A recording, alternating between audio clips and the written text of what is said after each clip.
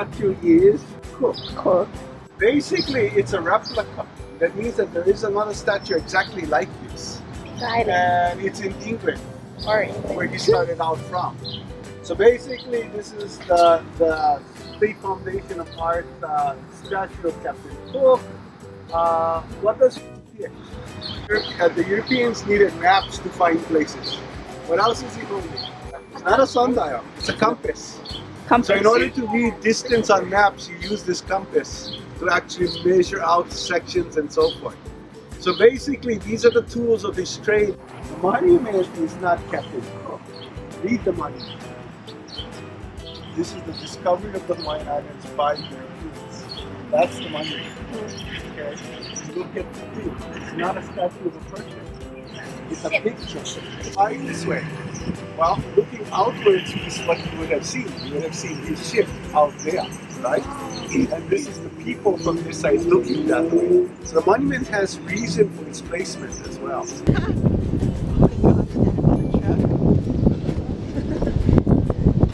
At 100 feet elevation. At 100 feet. We're at 100 feet elevation. Ah, your phone. Look, there's the river right there. Let me take a selfie. Watch out. Yeah, I just left there's something wrong here. It's going down on Wellington Bird. Oh, look. What is this called? Dotanea. Dotanea. Oh, I've heard of that actually. Oh, look, it's sunny on one side. Look. Flowers or the fruit. It's like a fungus. So fungus. No, toadstool? Now, stay on that side.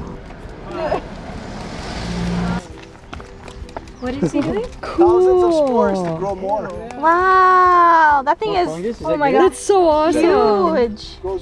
The road ahead, fear behind, power within. Her favorite causes became teaching children at the Embarcadero. She died of leukemia at the age of 24. She was brave and beautiful right up to the end.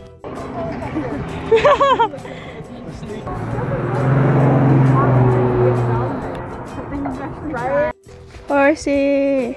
It's excursion. Yep. That's the way down the valley and back up. Not the Hi guys. Hi Kelsey. You got other plants mixed in, right? So you have two stories here in terms of the natural rainforest. Canopy is here. Oh, here. Metrosidereus. This is a leaf. One leaf? So, yes. So what is it? That's one leaf. So this is a compound leaf. Triginum. Tree. Yeah, so the species is Triginum.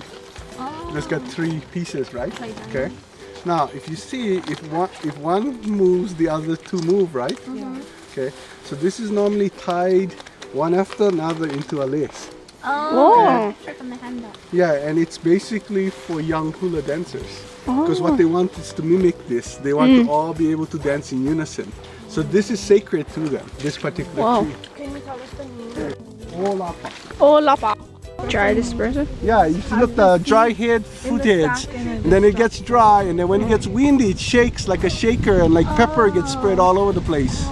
What is it called? A moth. A moth. What kind of moth? Trulia, you said? No, it's a true moth. True moths. Taking a picture of her. Where? This? Yeah. It's a mistletoe? What is it called? Cortacella. No. Fuck off. Goodies. You know the one along the beach? The Napakaha flower? It's yellow. This is sunflower. Oh! This is the Iliao cousin. Sunflower? Yeah, and it's flowering. This is the flowers. Yeah, sunflower. Yeah, sunflower. Yeah, right there. Okay. The Carophiliaceae we're going to see is called Alcinodendron. Considered extinct? Yes. So what is that? Like the last? The last wild plant was seen here 40 years ago. I'm going to bring her to see one. Yay! Pink family, yeah. Wait, that's the Alcinodendron. That's the extinct plant right there? Yeah. Which one? Somebody grew it. Mine? Yeah. Out of all places? Of all places, it's growing there. Somebody grew it? Or? People who made it. Not joking. Tried to. I made it. Crazy.